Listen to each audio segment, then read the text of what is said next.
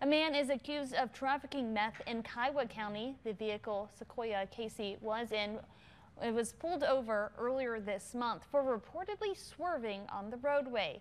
Mountain Park police say the car smelled of burnt marijuana. The driver, Jason Green, was arrested and charged for driving with a suspended license.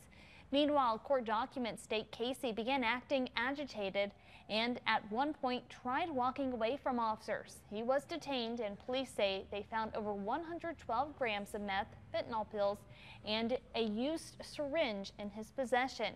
Casey faces up to 21 years behind bars and fines upwards of $260,000 if found guilty on both counts.